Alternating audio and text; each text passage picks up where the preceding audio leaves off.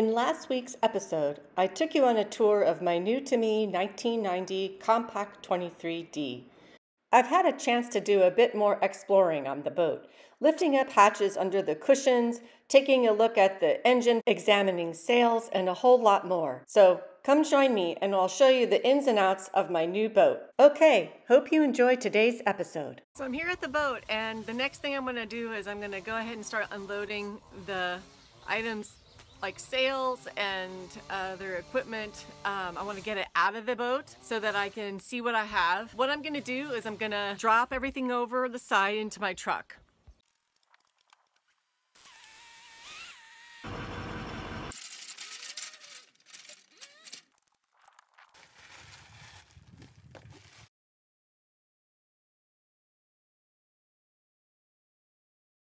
You can see that I just pulled this nest off here, and there's some pupa or something inside of it, and then there was this other nest here, was on the side of the cushion right there. I just got a bucket of some soapy dish detergent, water, and some paper towels. I'm going to try to scrub this off and clean it up a little bit.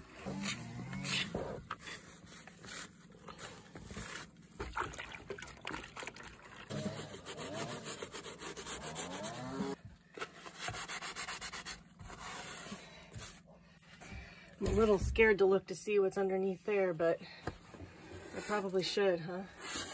Make sure there's nothing else going on here. Oh, cool. See how these actually zip off right on. Okay, moment of truth. I do not know what this is. Oh, you know what I bet that is? I bet that's the boom tent. Okay, let's take a look in this one. And there's the through-hull, which I need to, actually 2 through-hulls. So actually I think, that looks pretty good. I could use some spick and span on these and clean them down really good, which I'll do probably a little later, but for now, at least I wanted to see what was going on under there. Well, here I am, finally actually sitting on the settee with all the stuff out of it. Yay! It's starting to feel more like like it's my boat. Okay. So I just removed the other starboard settee cushion that actually connects into the quarter berth in the back. Let's see what's under door number 3. Some sort of wiring for electrical, it looks like. Yep, there we go. Hey, guess what? I think this is access to the engine. I realized that I had to twist the handle and then it would open. And guess what's there? You probably can't see lickety split in here, but that's the engine, folks. In my other video, I mentioned that the engine only has 377 hours on it, and this engine is from 1990. So that is really low hours. I just discovered this little interesting hidden treasure, little mirror, and another area to store things, and some more electrical. Pushes out, and then there's access to my instrumentation there. The second owner of this boat, he wrote for Good Old Boat magazine. He actually refit this boat for coastal cruising. He did a lot of these modifications that I was showing you in my tour video. The whole galley area he did, and the installation of the chart table that slides out, all of that he did. I'm pretty sure he did all these custom cabinets and the drawers and the electrical. I just did some more discovering here on the port side in the quarter berth area. It looks like I have this is my water tank here. And if you look through here, looks like that must maybe be a way to prime it. And here back on the port side, I undid this, and this storage locker here, look, I got my little paper towel holder right there going on, and more shelving space.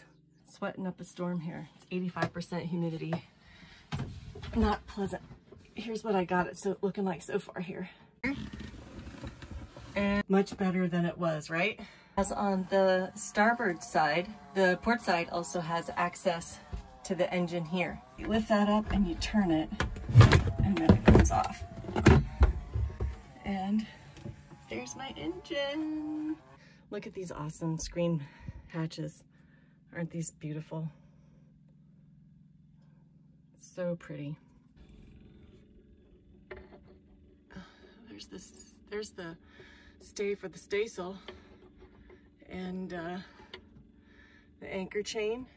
The people that designed this boat are so smart. Look at this. You can lift this hatch up and then I can attach it here so it doesn't fall on my head when I'm trying to see what the heck is inside of here. More hoses. And I'm thinking that's the holding tank, you guys, because the head is right here underneath me. And that is up to the deck. So that is where you pump off and see. That must mean when you overcharge, when you send your head contents overboard, I'm guessing, and when it gets pumped out on deck and then off. Let's look under here.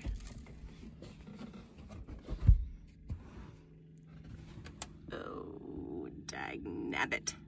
Look what I found. Yep, another one. This must be where the head is, or the tank. And there's the tank. And hoses. There's the port or the head. And then under this cushion on the port side of the V-berth. Looks like a through-hull. Oh, and there's a hole in my screen for my forward hatch, so I'm gonna need to fix that. So let's quickly look under here.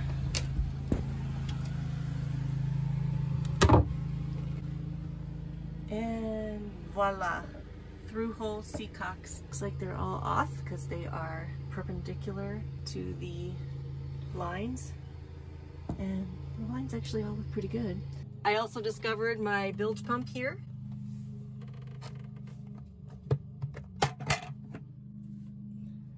Guess what else I found? Another nest. I've done some cleaning inside to get rid of mostly the mud dauber nests. As I promised, I'm gonna go ahead and take a look at the diesel engine from the front. We saw it from the port side, the starboard side, and those access hatches. And now I'm gonna see if I can access it from the front. As I talked about earlier, this is a seat that folds down so that you can use the chart table. I need to undo these. Then I need to undo that and undo that. As I try to undo these, and I feel like I see some more mud here. Ugh, you've got to be kidding me. Honestly, guys, I'm a little scared about what I'm gonna find when I open up this hatch to the front of the diesel engine. I just cleaned everything out. You can see now it's gone, and I got rid of the other one. I'm really nervous about what's gonna happen when I open this up. The engine, at last. Look at how beautiful that engine is. Look at how nice and neat all the wiring is. I wanna show you what the boat looks like now that I've cleaned, well, I've cleared things out because I'm gonna put things in storage so that I can get in here and clean. Let's take a look at what the boat looks like now with the cushions and everything in place. I'm so excited. Kind of try to back up so you can see and appreciate a bit more. The beautiful wood and the gear hammocks and my brass port lights and my beautiful bulkheads, teak wooden bulkheads. And again, coming this way, moving forward, you can see I've got the port side settee all nice and ready to go. Well, it's for now, and then moving over to starboard.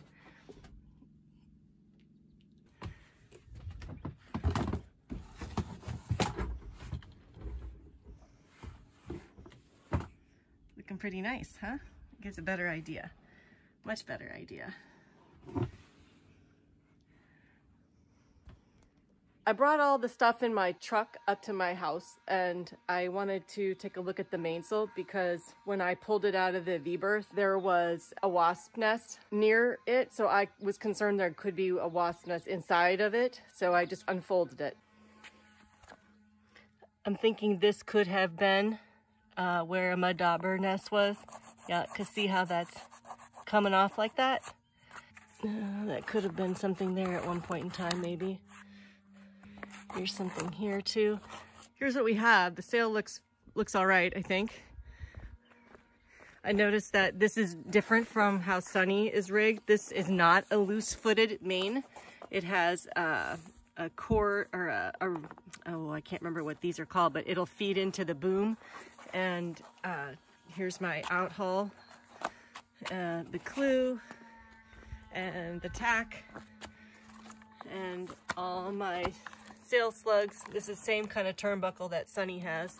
I've got 2 sets of reef points, which is awesome. Love it. Not a full batten main. The 3 is for Mark 3, Com-Pac 23, and it's actually Com-Pac 23D for the diesel. And yeah, here's the head of the sail.